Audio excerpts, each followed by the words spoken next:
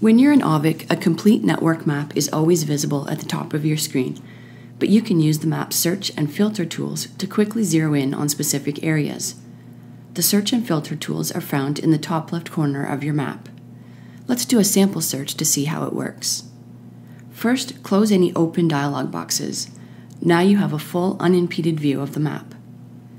Click inside the search field to see a list of modifiers you can use to quickly narrow your search, or type a question mark to see a full list of modifiers. Let's say we want to find all the Dell gear on a network.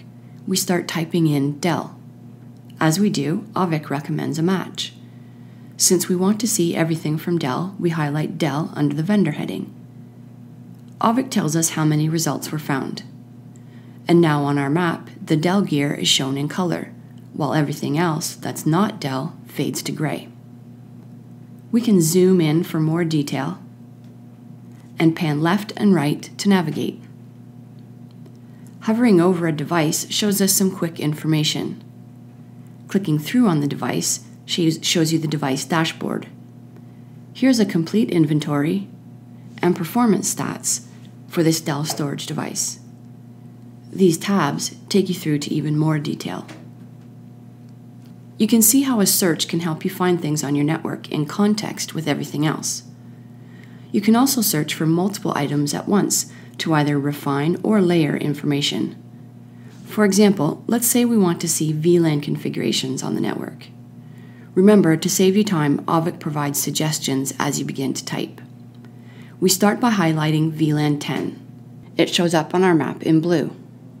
Then we can layer on another VLAN to start doing comparisons.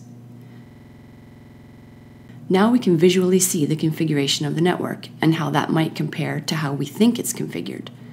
We've had VLAN searches like this turn up a number of surprises for new clients. It's a really handy way to use the Auvik map. You can also use the not parameter to remove items from a search. Let's say we want to find all the switches on our network except the Cisco switches. We use the not parameter for that.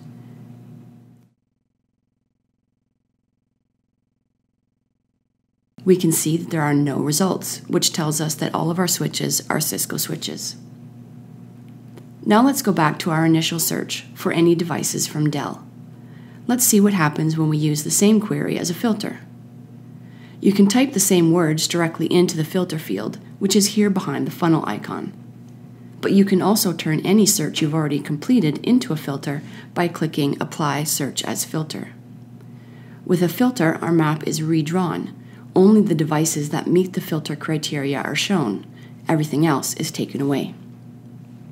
You can see we have the 3 Dell devices we found earlier. Clearing any filters or searches returns you to a complete view of the map. Auvik also has some quick filters that are pre-configured to give you fast access to common views.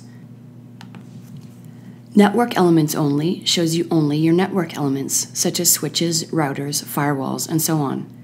Layer 1 Only shows you just Layer 1. All Layer 3 connections are removed. You can also create and save your own custom quick filters just by clicking this plus sign button next to Quick Filters on any view you want to save. And that's a quick tour of Map Search and Filter in Auvik.